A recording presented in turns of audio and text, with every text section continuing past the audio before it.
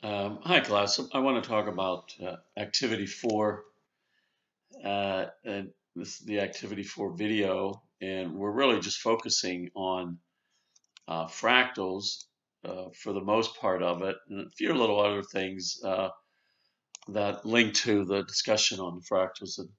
And the first thing I want to look at here is this idea of recursion.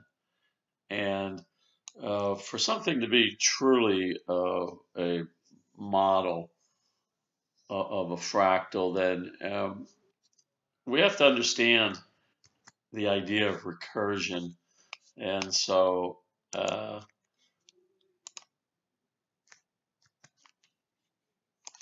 I'm going to bring this. Let me just um, get this in here. Okay, so um, let's take a look at this.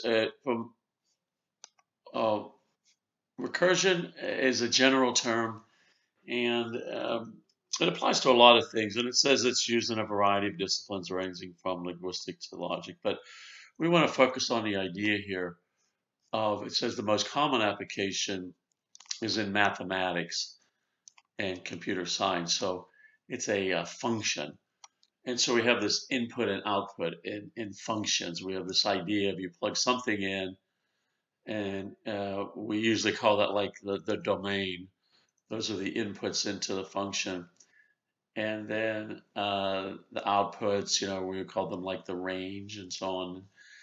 And recursion, it says, is defined within its own definition. Okay, so um, but what that means is, we're going to have inputs into this function, and then we'll get an output. Okay, but then that output, we're going to turn around and take that and plug it back in to the function, so it becomes an input, and then it goes in and we do something to it, and we get an output, and it's a different value, and then we take that and we plug it back in. So this kind of goes on and on and on infinitely. And it says, well, it apparently defines an infinite number of instances or function values, and often done in a way that no infinite loop or chain, of references can occur.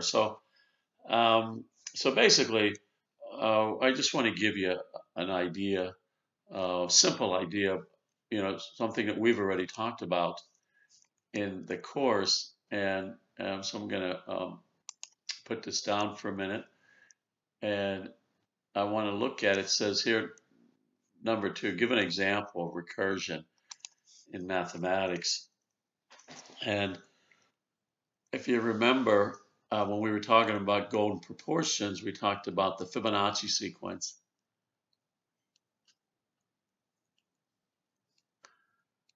Fibonacci sequence. And we started with a number. You can start at 0 or 1. And then we took these two numbers and we added them together. So there was our mathematical function, right? We addition. And we added these two to get 1. And then we took two previous values here and added those together.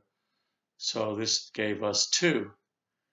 And there's my answer. So we took the answer, plugged it into the previous number, the previous answer, and then we added those two together, and we got 3 and 5 and so on. So we were using the outputs to plug back in for inputs and so on. So this Fibonacci sequence really is a iterative function, something that kind of goes on, infinitely.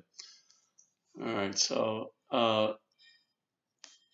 let me go ahead and put that down, and let's go back to the activity,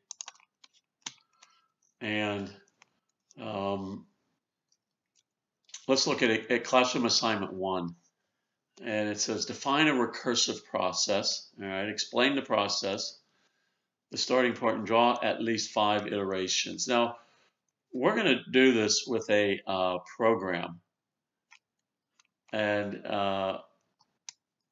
I've got the link here, so we're going to go into, and this runs, off the web. So I'm going to take and plug that in, and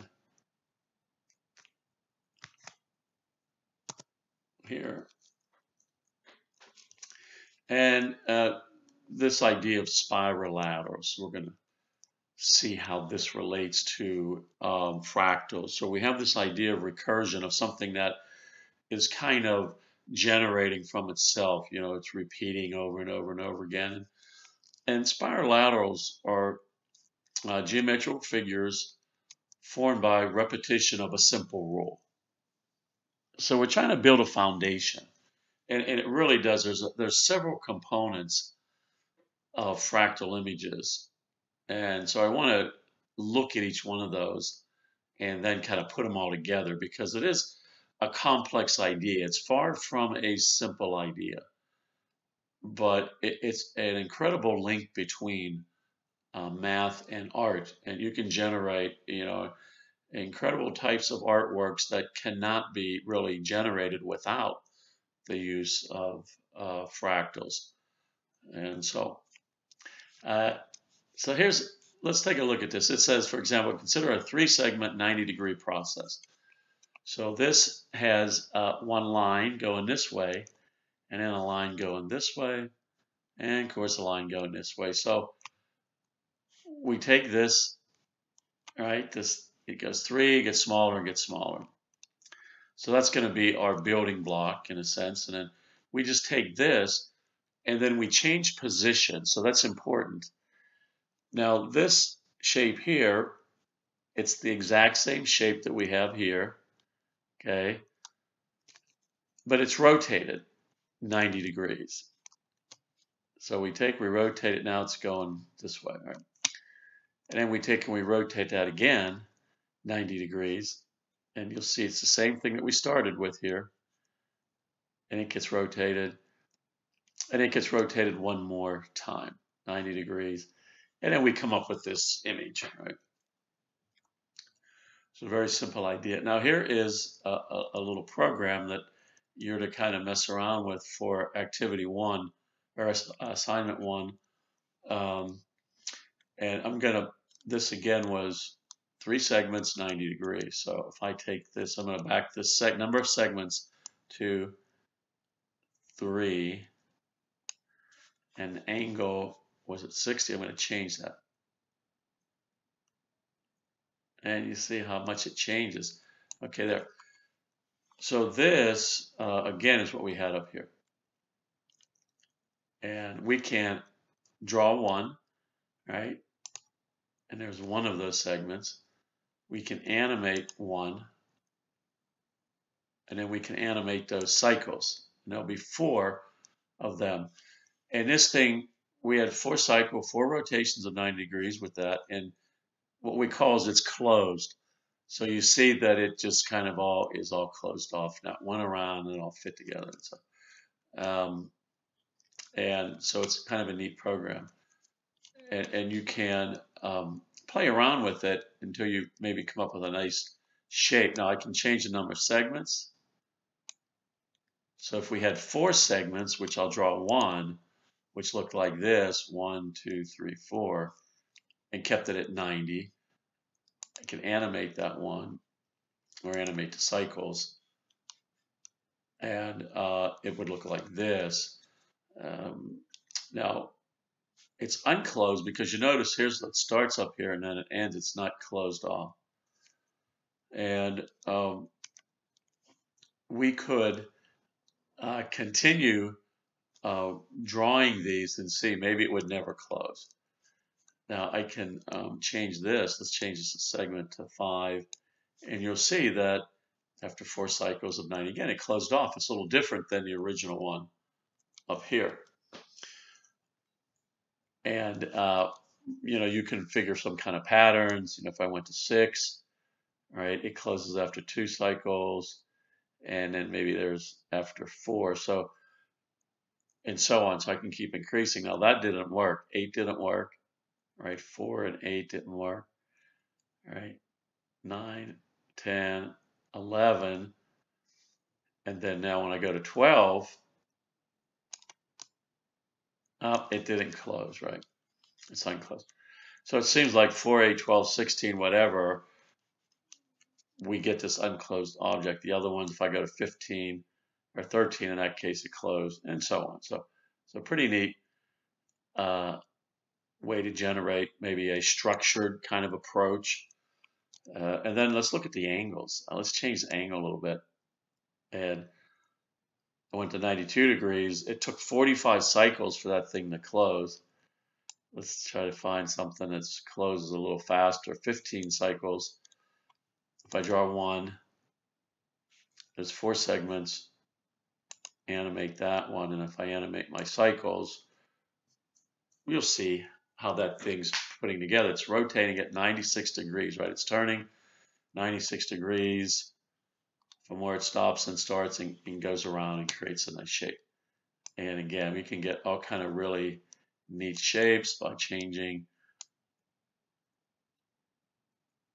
And again, just very simple. But the idea here is that, again, we're repeating something simple over and over and over again, and we're changing its position, but we're maintaining the change. And you can do curved lines, on this, make it a little fancier and so on.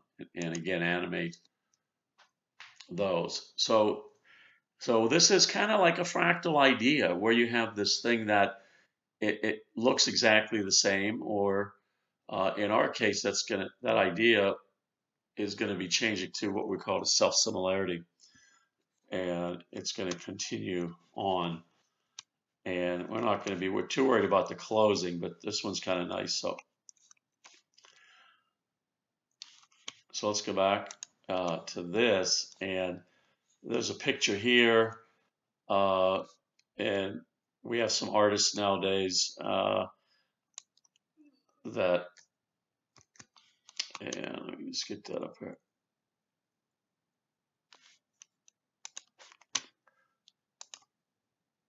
Play with these recursive types of functions. So here's one example. This was a author, Martin O'Leary, and he exploring some ideas about recursions of simple geometric forms. So he's looking at it in terms from an architectural standpoint. And here's another one, program.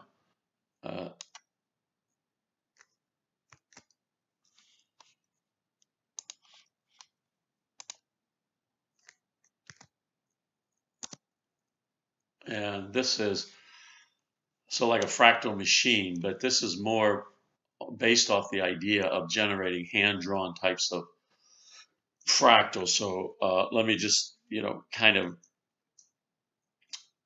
say that some people call things fractals. They're kind of really not, but they're fractal-like. Okay, so we're building towards that. So what this is this throws another idea in. So if I increase this, and again, the angle we can change, and the skewness you can kind of change on there. And I'm going to, you can change the shape too. You can change that. Now what I'm doing is I'm clicking and it's repeating that process, and the things are getting smaller. And then I have this kind of shape. So it's saying basically we could kind of do this off to infinity, right? Now, not with this program, but theoretically, we could keep going smaller and smaller. So this is very much fractal-like. We start with something, and let me reset that. And then we create smaller versions of what originally we had there. So we had like this shape to start with, and then we put in some more versions of it here, and then I'll hit it again, and then it puts that same exact shape in on all the lines that were in there, okay? Now, this idea of starting kind of with a larger, simple shape and then creating self-similar shapes. Just remember in geometry, when you had similar triangles, those were triangles that looked exactly the same, but one was like bigger than the other. And what made them similar from a geometric standpoint was that the angle theorem existed. All the interior angles of the triangles were equal, but the sizes could be different. So that constituted similar figures. And basically the same idea here is that these angles stay the same, but the shapes, right, they look exactly the same, but now we're creating littler ones, smaller and smaller. And again, so we got three ideas here now with fractals, to be able to generate those, right?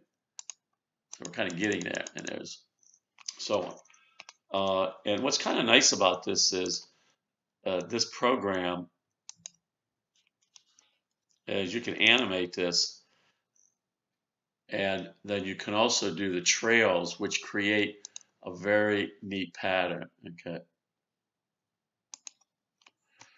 So, and again, that is not helping my pattern. Let's look at, and you can play around and create different trails. Reset. Let me just do a random start and do trails. Let's see. Okay.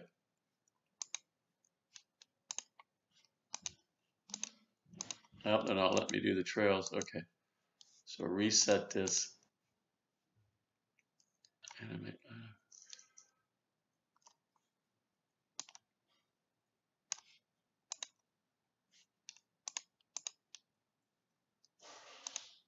There we go.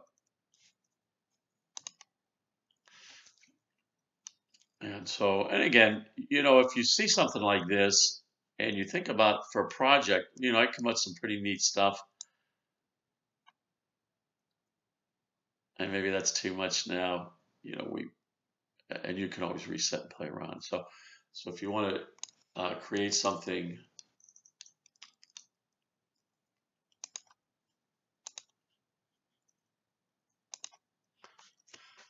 you can use this for an idea for a project. So again, very mathematical, simple line designs using a structured process on how the position and the size and the angles, go from one step to this recursive idea, and so on. Okay, so let's go ahead and move on. And this next example here, I'm not going to bring up. You guys can look at this one, but again, this is just another application of using recursion, and also this idea of this. Some of you probably heard of the Scratch program, and it's kind of like the same thing where you change angle, change position, you can change size, and so on to create images. All right, so fractals. Let's go ahead and now finally talk about fractals. And so if we define fractals,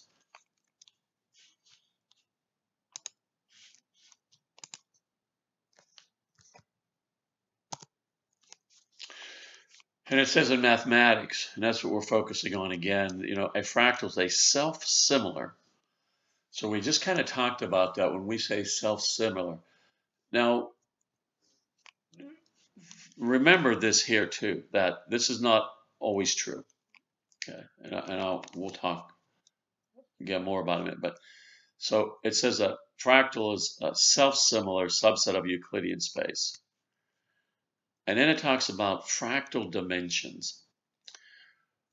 Now, fractals exist in between the first and second dimension. A fractal does not follow all the rules for the first dimension and does not follow all the rules for the second dimension, but somewhere in between. And so that's one of the reasons that they say that the name came to be, that fractal stands for fractional dimension, okay, figures. So they are geometric figures, right? But they're not like any other geometric figures that we usually talk about. Okay. Now let me go back here. All right, so it says define fractals, and again, you don't have to go in depth on this. Again, it's just fractals are geometric shapes that exist between the first and second dimension. Sometimes people would have identified fractals with the fourth dimension. We talked a lot about the fourth dimension, and it was believed that they really were an insight into what a fourth dimension would look like. So, but we're not really going to investigate that. We're just going to continue to try to build on the idea of what it really is. So the fractal often has the following features. So we said recursive process, right? Something that repeats. It has usually self-similar or near similar shapes. It goes off infinitely, and it goes smaller. So images start larger and usually decrease in size proportionally. They maintain a certain proportion, have a random placement, and again have fractional dimension. Okay. Now it says here, I talked about this, the fourth dimension, home of the complex numbers in fractal geometry. And fractal dimensions, again, gaps or intervals between the other dimensions. So, all right, so again, what dimension is a fractal considered to be for number 5 here? A fractional, again, somewhere between the first and second dimension. Now list 5 different types of fractals and describe their basic characteristics. So we're not going to describe their basic characteristics. I just want to get across the point that there are lots of different types. Okay. And the important thing to remember about this is that fractals are usually grouped or defined by the model or process that they use to generate the fractal. Okay. So the very first one was the Mandelbrot set. And so, in other words, if they use the recursive function that he defined, Mandelbrot, then they're considered a Mandel fraction. Gaston Julia had his own ideas about what fractals looked like in the early 1900s, and then so he had similar to what Mandelbrot had done. Plasma fractals, again, are different. They actually use real valued functions to create these. And a Newton, of course, was designed by these Newtonian methods. You can see all these different things. IFS fractals are very popular. This is what they're called iterative fractal systems. And these are also created using real valued functions, but a system of real valued functions, not just like one function where you plug something in and you get this nice looking solution set out of it. So it's a little bit more involved. Lorentz fractals were generated from Lorentz attractors using differential equations and so on. So very mathematical, lots and lots of math.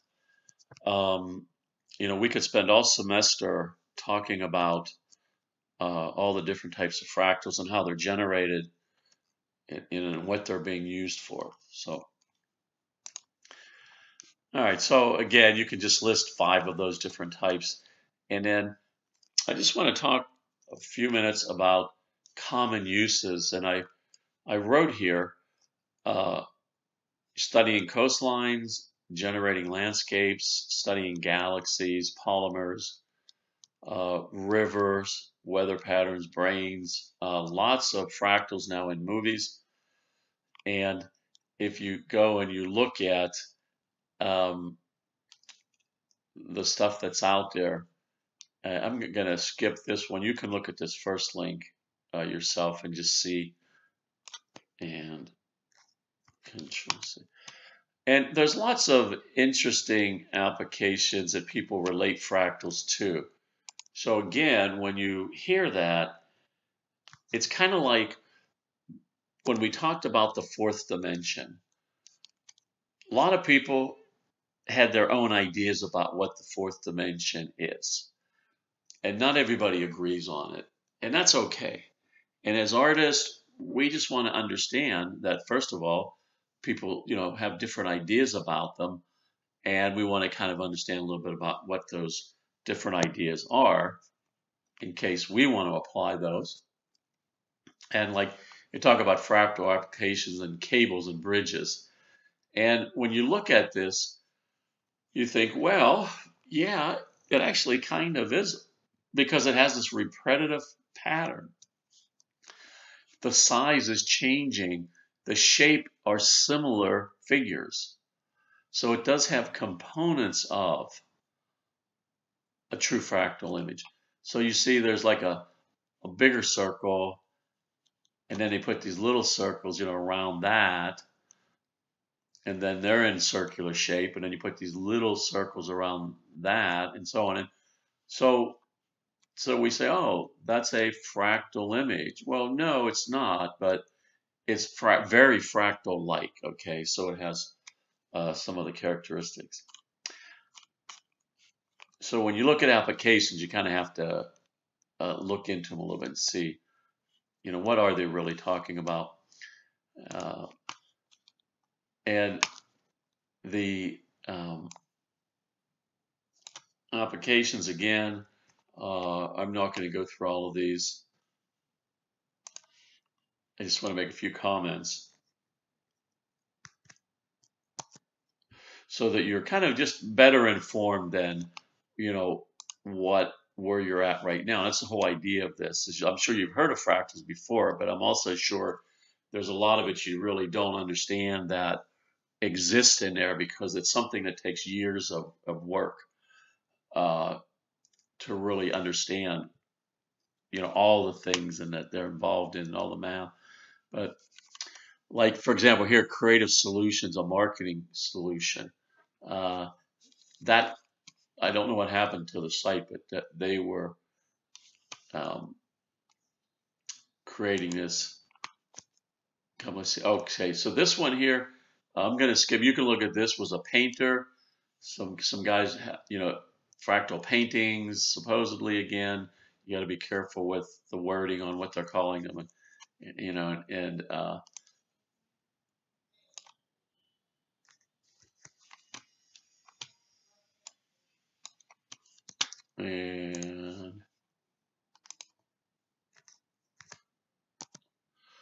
all right.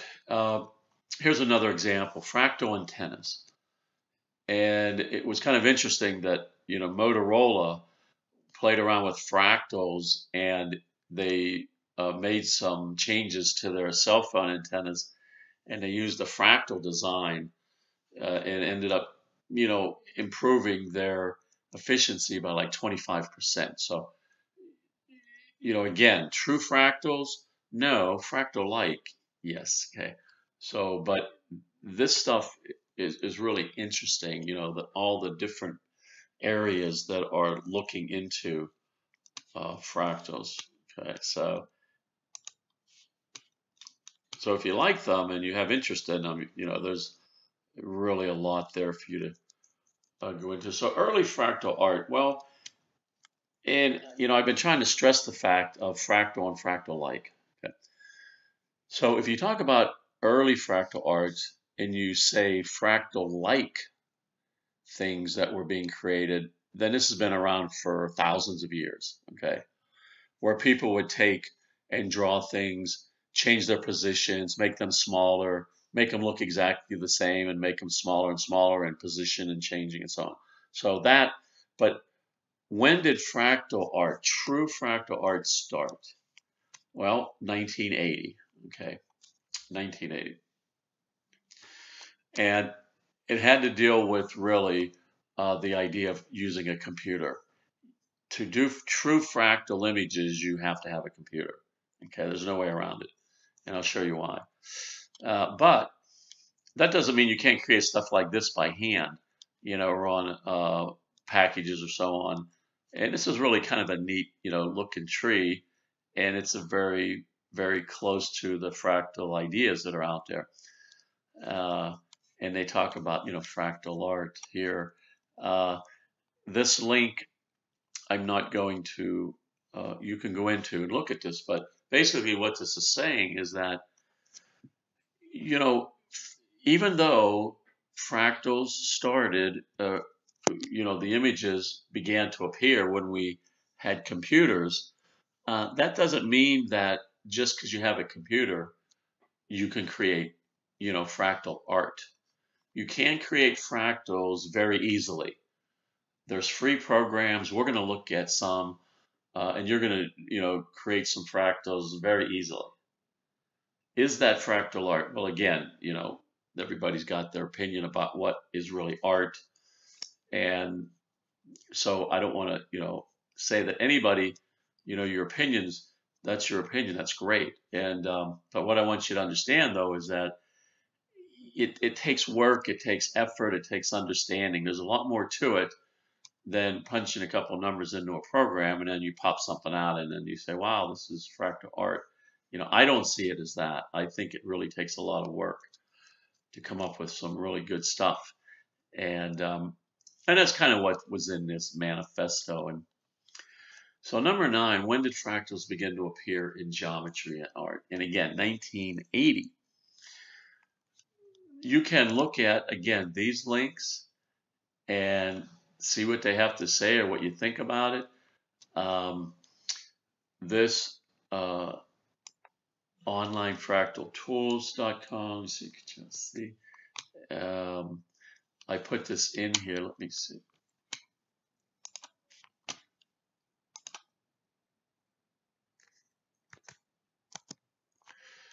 And this is kind of a neat little site. And what you can go through is they show you all these different things that people are doing and creating, draw a dendrite fractal. And it's just, you can go in here and change the numbers and you get these nice little images. Again, this is just things that you could draw by hand. These are using computers, but this is also, you could do this by hand, okay?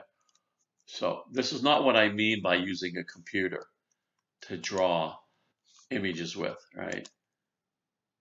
And then we saw that fractal tree earlier, and we said, okay, here's a canopy fractal.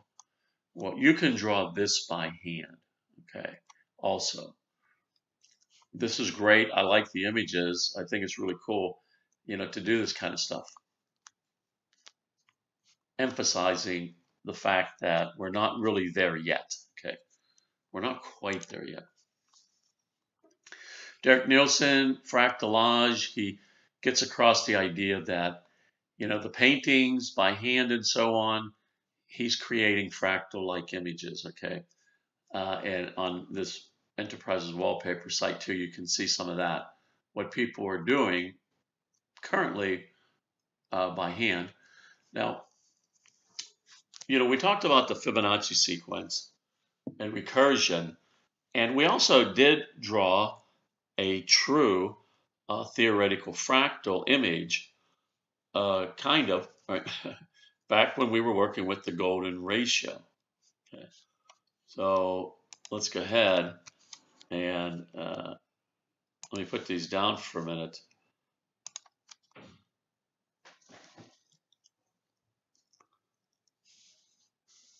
Let's see if I can get over here. So clear this out. Now remember, when we did a golden rectangle, and again, this is going to be a very rough drawing. You guys know my drawing is not so great, but we try. Okay, so golden rectangle, right? Okay, so that looks like a parallelogram. And again, I have that snapped. Let me just clear canvas. I was trying to get it to go from line to object. It's not interpreting it as good as I'd like. Okay. All right. Well, okay, not too bad.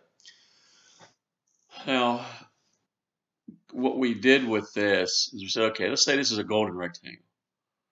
And then we say, okay, now if you draw a square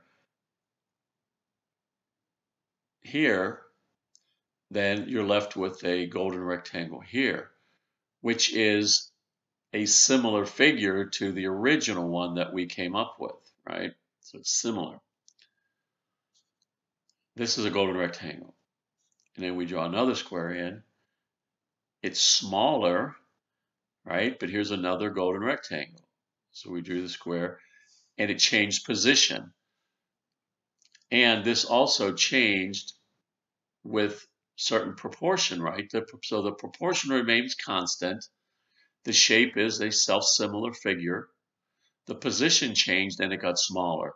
So this actually follows all of the ideas of a true fractal image. And then we did that again and got that, and we did it again. And this, theoretically, we said that the one interesting thing about the golden rectangle was it was the only geometric shape that could repeat this process on and on and on down to infinity. Okay, so we ended up seeing that the golden proportions, right, the golden rectangle was not only special in that way, but it also led us into this idea of that there's some kind of thing that we could get a visual or like a picture or something, but maybe not with real numbers. So this is a true fractal design also.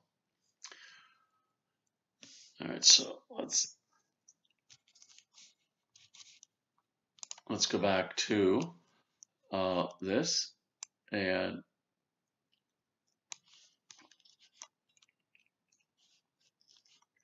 okay, that was 11. All right, so good. Now, classroom assignment 2. So classroom assignment 2 is kind of like what we just did with the golden rectangle. We took a geometric shape,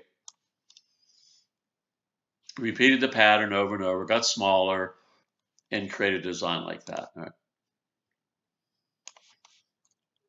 Here's another example. What you're going to do is create a 2D image, fractal-like image without a computer. So we want to do, and you could use, if you want to use Illustrator or something like that, or to draw, that's fine. We started with a circle, then we put circles inside to fill it up. Then we use more circles and smaller and smaller and smaller and smaller. So changing position, size, shape, this recursive process that goes on into infinity. Here's one that we were playing with that program. Here's another example. Square, and then this image built from that, and then you see it kind of got smaller, and then gave you that kind of design. Another one here using diamond shapes, smaller and smaller. So these are all geometrically based fractal-like images. So kind of that was being done a lot. You know, when we talk about fractal art, this has been around for a long time. Okay, people drawing these things by hand. And I just noted here, right?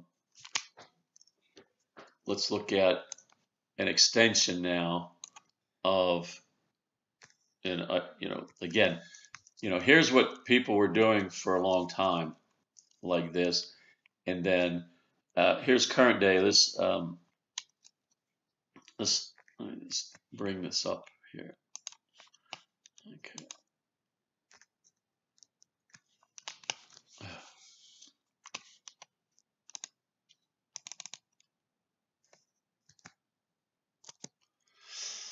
Okay, So this is from the American Mathematical Society. Now this is Ann Burns is a mathematician who likes to, and again, kind of like myself. Again, I'm basically a mathematician, but I just really enjoy working with imaging and creating computer generated images based off mathematical rules and so on. So like this stuff, and but all of her work is based in mathematical models. All right.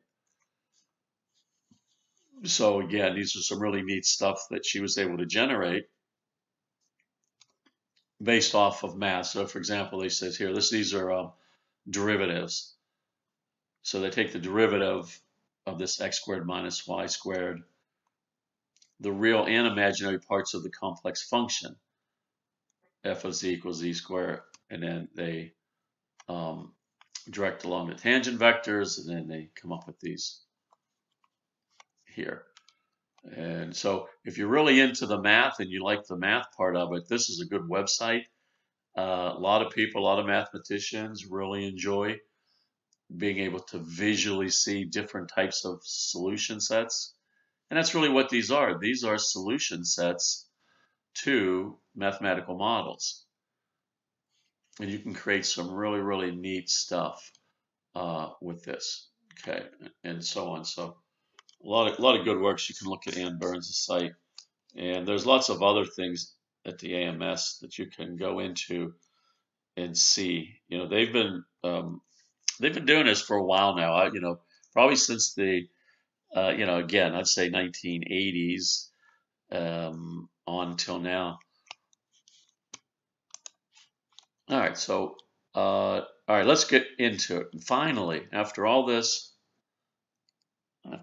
talk and all this time, right, we haven't even really looked at a fractal yet, a real fractal. Now, who's the father of fractals? By far, everybody I think would agree that the person that created that very first fractal image, Benoit Mandelbrot. Okay. And what type of number was used to create the Mandelbrot set? They were complex numbers. Okay. And let's go ahead and look at that image.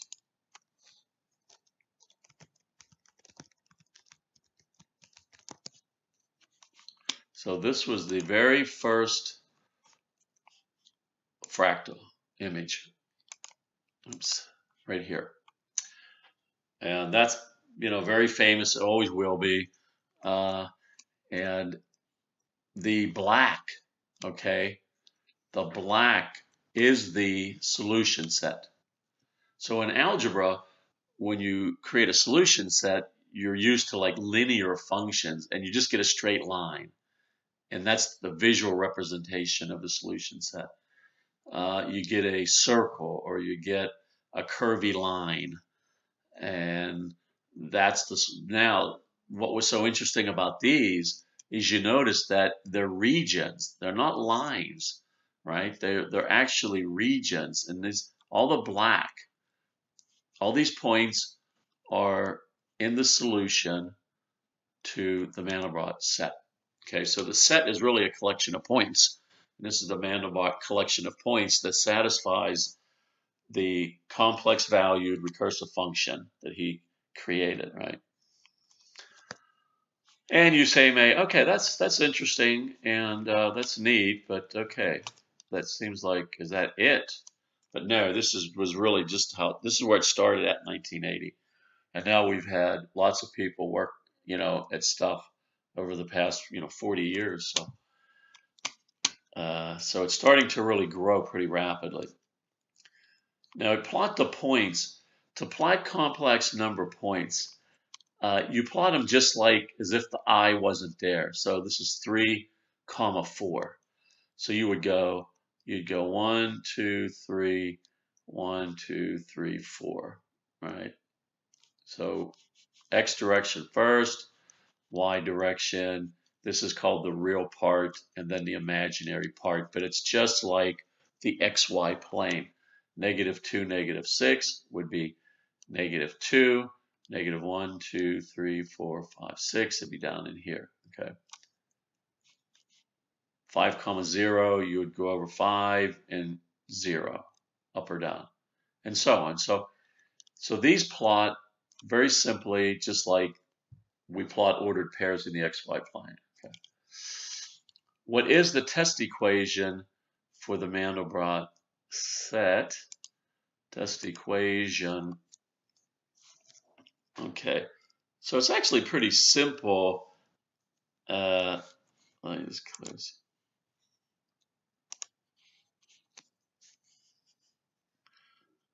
Okay. Okay, z sub n equals z sub n minus 1 squared plus c. Now, here's what happens. Here's how you get the solution set. This image, you have to test every single point on the screen, okay? Remember, the computer screen is just made up of a bunch of points, right? It really is not an infinite number of points.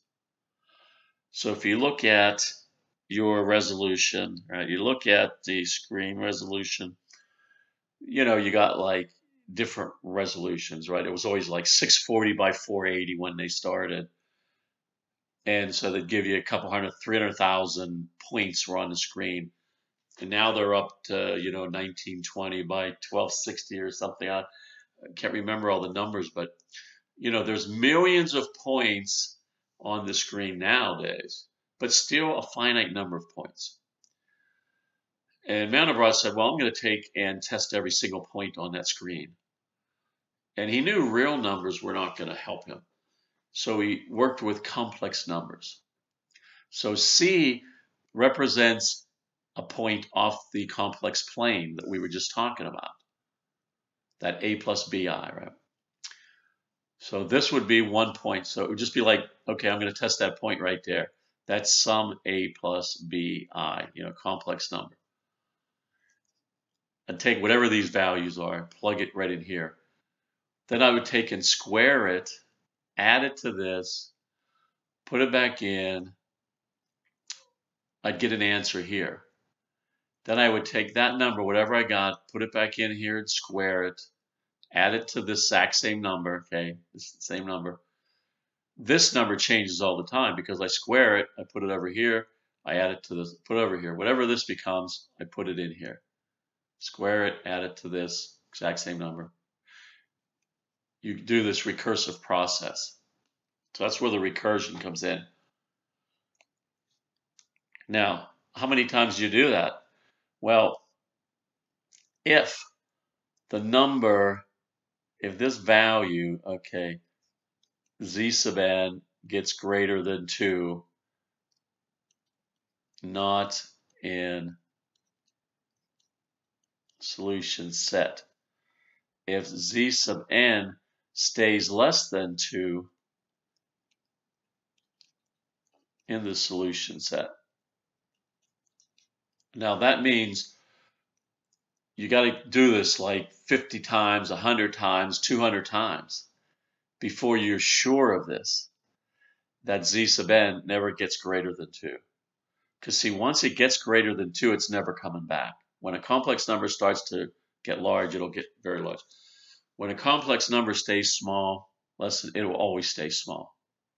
No matter how many times we ran this thing, it would stay. So we have to set the number of iterations that would occur. And then we got to test every point. So we're talking about hundreds of millions of iterations for one image. That's why it took months and months and months for Mandelbrot to even get an image. He was getting frustrated. He was ready to quit because he didn't come up with anything. And computers then were so slow that were really, I mean, they're even slow now still for some of the stuff. But so that's kind of the idea. It's really was kind of interesting, and they theorized it. Actually, Greg Cantor, back in the 1800s, theorized this idea. Gaston Julia, he wrote about it, and he kind of mathematically said it would work. And then Mandelbrot got himself a computer and actually was able to show that it works. Okay, so what value of the test equation is plotted? The C. The C that we just looked at there, okay? The C.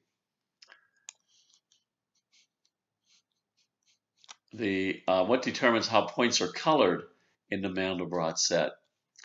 How many iterations you have to go through before it goes greater than 2.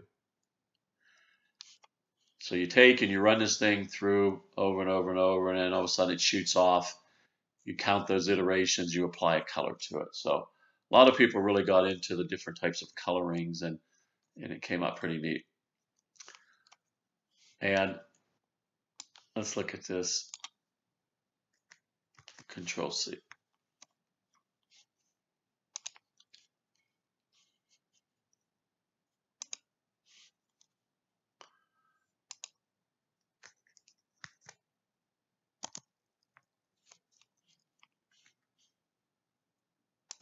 All right, so and there's a picture of Mandelbrot, but it says create your own wildly colorful fractal using our generator. So this is a very simple, and again, I don't know if this will even run. Let me just see. If you notice the coloring, right? You can apply different colors, and people colored this Mandelbrot set. And then this is very important about why I talked about you have to have a computer to do the Mandelbrot set. But let's see if this works.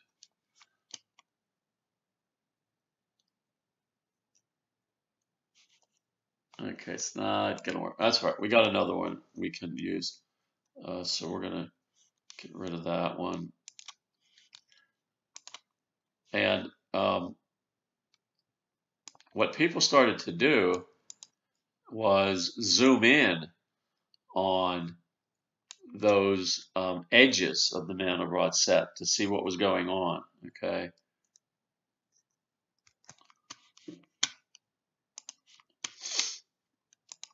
So again, what they did is they looked around here on the edges, and they started to zoom in, okay, and see.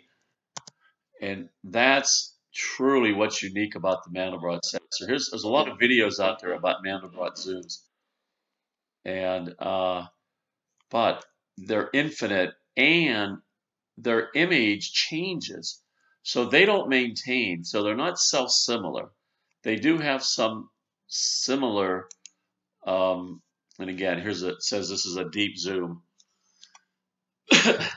And let's try to get this thing going. So again, what they're doing, and this is what people did for years to try to come up with fractal kind of designs. So they're zooming in, you'll see, on a part of that solution set. And what will happen is, and again, these are solutions, but now the set will change. So in other words, the image will change, which means the solution set is changing.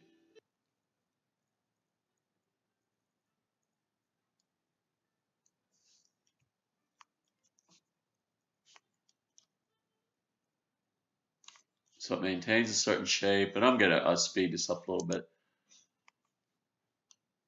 And then here's another change. So if you see, now you have a kind of a neat image here. All right. And then you can go deeper into the Mandelbrot set, and now you have another image.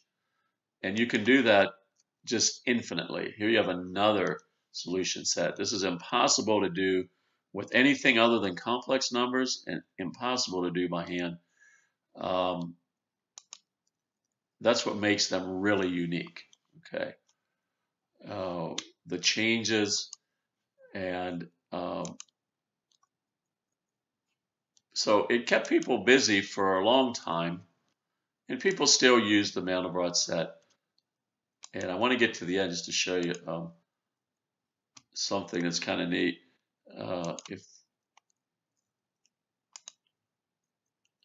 But you'll notice at the very end, when they zoomed in and zoomed in and zoomed in, and it kept changing and changing and changing, what kind of came out. And it kind of went back to the original Mandelbrot set. So the self-similar idea, but much, much more intriguing. Okay, so, and that's only one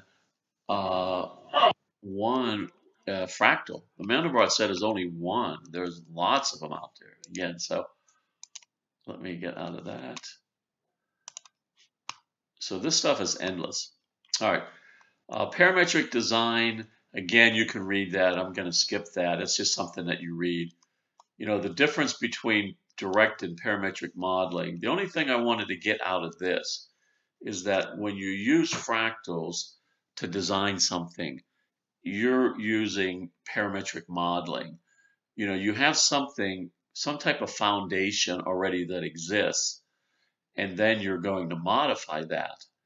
So you're not creating something from scratch by yourself. You know, so more direct modeling ideas would be, okay, you start with kind of nothing and then you just build everything. But the parametric modeling idea is that we have parameters that we have to stay within. In complex numbers, especially, you can't, it's almost impossible to build just randomly or throw this stuff together and then come up with your own unique fractal image. There's parameters that you have to stay within, and processes and rules to be able to get this stuff to work. Now, this a classroom assignment 3, and we're getting there. We're getting there. I'm watching the time. I know I've almost gone for an hour here, but there's so much to talk about. Classroom assignment 3, this XAOS, I'm going to open it up, and you can go to Fractal Foundations here, this link, and it's organizational, it's safe, it's just a little tiny program, or you could find something else that you want to use. But okay, so when you open it up, it just looks like this. So you'll see it's just a little interesting kind of program, and I wanted you to get that feel for creating a design the way they used to back in the 1980s, 1990s, when this stuff first started. So XAOS is a nice little program, and what you do is you just point and click. I just point, say this, and I'm going to kind of pick a design, and I'm going to move this thing around and get it kind of in the middle. And you know, so there's kind of a design based off of the Mandelbrot set. And you could kind of zoom in more on this point, or you could change where you want to zoom in at. And eventually it'll, you know, start to look different. So that's starting to look a little bit different there. And so maybe I like that better, you know. And so on. So that is really the Mandelbrot set. Now let's say for assignment 3, then you have to do another one that's not a Mandelbrot set. So, you know, Mandelbrot sets is great, but there's lots of other ones out there. Let's go to Fractal, User Formula, or More. So let's go to More Formula. You can type in your own if you have the formulas, but let's go to, I don't even know what this is, Triceratops. We'll look at it. So that kind of doesn't look very exciting. Let's see. That one. Let's try another one. Fractal formula. Let's go to the Phoenix. All right, so that's kind of neat. That's neat, and you can use that. So let's look at that, and maybe you find a design in there. And so is that all there is to fractals? No, not at all. But this is, again, this, you know, a lot of people use this stuff and try to create their own fractals, and you notice that, you know, there's formulas, There's more formulas here. There's all these different, kinds that you can look at. All right. So that's classroom assignment 3. It's pretty basic. You're just going to create a couple images. Programs here, and some other links you can look at. So as far as a real world application, if you're thinking about a project, you can use those. Like, for example, here's one where somebody just used it as a background to a menu, or like a nice t-shirt design. So pretty cool looking, just a basic fractal image, complex number fractal. Now, that, after a while, people kind of got tired of that, and it seemed like you could only do so much with those ideas, because the big key with complex numbers is lack of control. So if you want some more control, then you can try this program that was written, I think 2004 is when it came out as freeware, and a lot of people contribute to Apophysis. So this is one of those ones that started as a school project, and I don't remember if it was MIT. The students were at MIT or somewhere, and they decided to write this program. But what they did, and it really was exceptional ideas, but what they did is they took real valued functions. So this iterative function or fractional system took sets of real value functions to create fractal-like images, but there was control. We have control over what we want the images to look like with real value functions, okay? So I'm just going to show you that they're similar.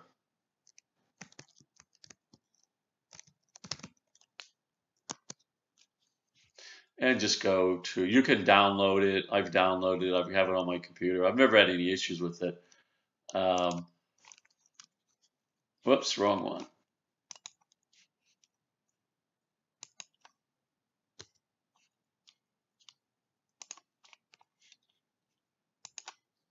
Here we go. Now you'll notice the difference, slight differences between what we were looking at before and say something like this, where this definitely has more structure to it. The other stuff was kind of crazy and all over the place. Well, Apophysis, what they did is it looks very fractal-like, but it's also, it got some nice structure to it. So you can create images that, you may want this. That's something that you may want. Like here's another example. So you want to build a neat kind of cool looking fractal-like flower or lily pad thing or something that's capable. Would you be able to find this in a true complex number fractal, function? Well, maybe, but you might have to look for a week through a bunch of stuff where, because you got to zoom and zoom and zoom and zoom, and then you got to change and all that. And, where this, it's a whole lot easier to come up with the neat stuff like this. So a lot of people jumped on board to Apophysis. Apophysis is the most used fractal software in the world right now. And it may be changing, though, because of some other ones I'm going to show you that come out. So it even got better. But you could design like a necktie or something on an image with Apophysis. And number 21, I'm going to just kind of skip past us because we don't really have to do much with this. This guy I just put in there because this guy, they call him the Bug Man, but he's another very, very well versed. He has very good background in mathematics, high level math, and he creates images like Ann Burns does. His are all very. He writes really well in Mathematica and creates a lot of programs. So he has a good math and programming background, and so if you get a chance to look at his site, it's really neat. Now, So what was next? So we had the hypothesis. We started to get better imaging. So then people started to think about, we can take real value ideas and generate, again, fractal-like images. So whether you call them fractals or not, they're not complex numbers. They're this idea of textures and landscapes was kind of like the next thing out there, and they were calling them like plasma fractals, but they were very geometric, and there was a geometric iterative process to how they were created, but they were created in a different way. So people were looking mathematics. There was new math being generated. There were new images being generated. There's an incredibly strong link between math and visuals with these ideas, fractal-like ideas, not just fractals, but all these ideas. For example, creating textures in like After Effects. So if you go in After Effects, you look up noise, and you can find like fractal noise, all right? And here's one of the very simple ones that'll come up. You can go in again and go into fractal noise, and you got some controls over here. And this is just basic shapes and some layering. There's like three or couple layers here. But what they did is use the idea of like, you know, Photoshop or something like that. But this started out with just squares, simple squares, okay, bigger squares, and they were placed on the screen, okay. Then they took smaller squares and randomly placed those across the screen, right? And then took smaller squares. And then so this random element was implemented and used. So the next big thing in fractals had to deal with the idea of randomization and what they refer to as Brownian fractals. So these were created solely with random number generators, and they were linked to certain geometric shapes. And they were simple shapes, but they came up with very nice textures. And you can do smoothing and transformations and make them look like clouds or lakes, mountain ranges. You can, do all that. So it really started to become very popular. And then we even had more development because they said, hey, why couldn't we just build the whole landscape with this fractal-like idea? And you'll see these fractal terrain generators. And I'll pull one up here in a minute. But you notice really the combination of what this is here. These are just line illusions. In the last unit, we talked about illusions and how important, understanding line illusions was. And then now we're starting to see more applications of line illusions, because that's all these are, right? That's all these are. And so we can get this idea of building a mountain into a landscape, or anything actually, with randomness and this idea of these Brownian fractals and how they were created. And you'll see here in Maya, there's functions in Maya where you can use that to create these designs, and then also to texture those images, in 3D like images and so on. And so they're being used in lots and lots of different ways. Now, I want to get to classroom assignment 4. Create a landscape design with After Effects, or you can just do a simple line illusion like this. And this gives you the idea of how are fractal images generated with this Brownian method, or with this what they call and I think it was up here, diamond square algorithm. Here it is. You can look that up. I put a link up there. They actually go and show you how, you come up with something like this using simple bisection methods and probability placements. But this can be just by hand, something very simple. And then, I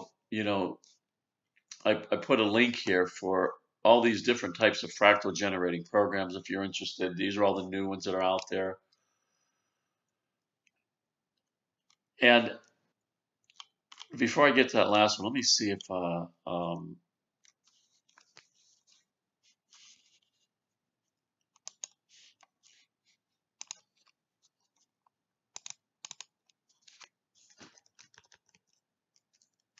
there's entire programs that base themselves off of that. And the Teragen, let me see if I can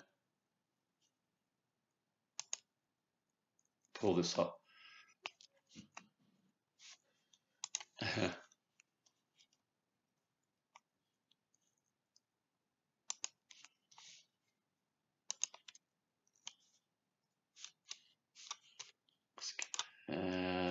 All right, so Teragen is probably one of the more popular ones out there right now. Again, these are generated using this idea of just fractals, and I'm going to kind of skip ahead, but you can see how they're creating these mountains in there.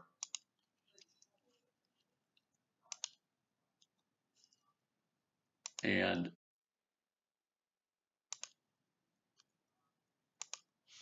I wanted to get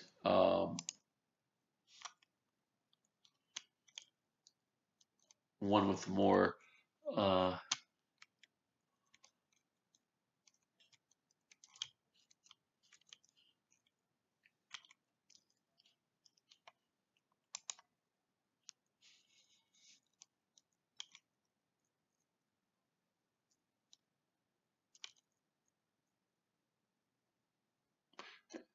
the World Creator 2 was a new one.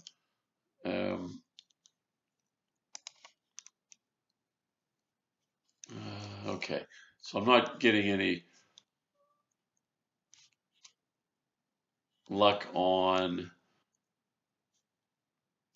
what I was looking for, but that's okay. You guys can play around with that and see.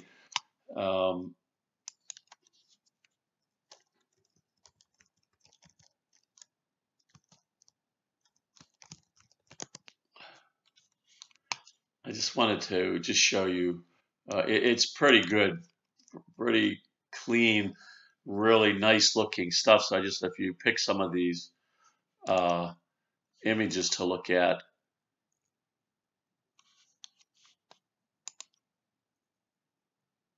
Okay, so really pretty good. I mean, I think it looks great.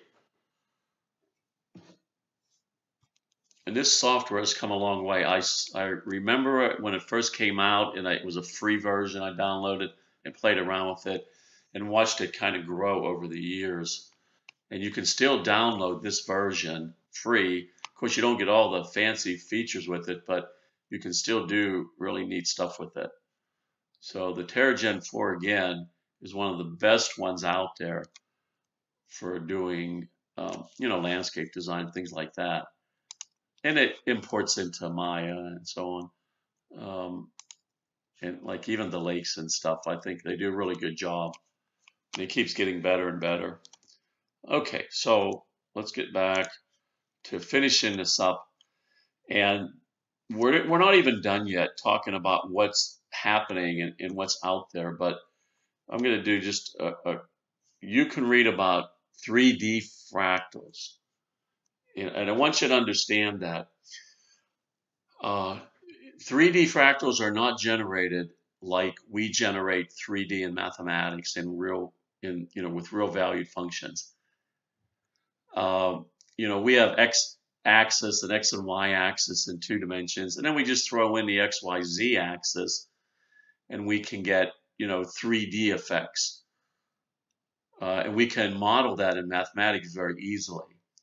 Well, you can't do that with complex numbers. It just doesn't work. And so what they do is they slice. So it's kind of like imaging. It's like, MRI when you get an MRI done, or if you do a printer, the 3D printers, they compute slices and they build it that way and put it together. And that's how they create. And this Mandelbulb 3D is the Mandelbulb 3D is one of the ones that people look at the most.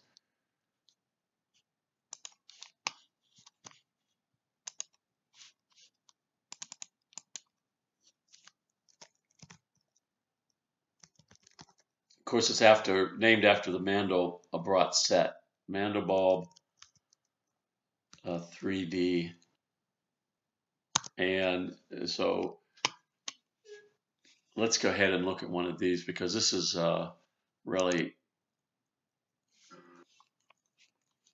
has just continued to grow incredibly. So you see the kind of images that you can get with the Mandelbrot set. So they took the Mandelbrot set and you can see, you zoom in, the same thing occurs, it'll keep changing. And these images are really massively computer intensive, calculation intensive. They put them together with two-dimensional and just layering and layering and layering on one on top of the other to get this to show. And so you can come up with some pretty neat stuff.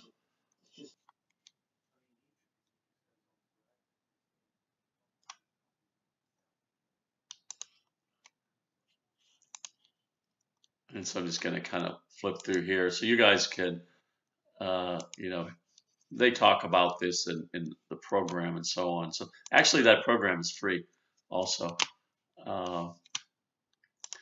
And then, okay, so then the further development, two different types of hybrid fractals.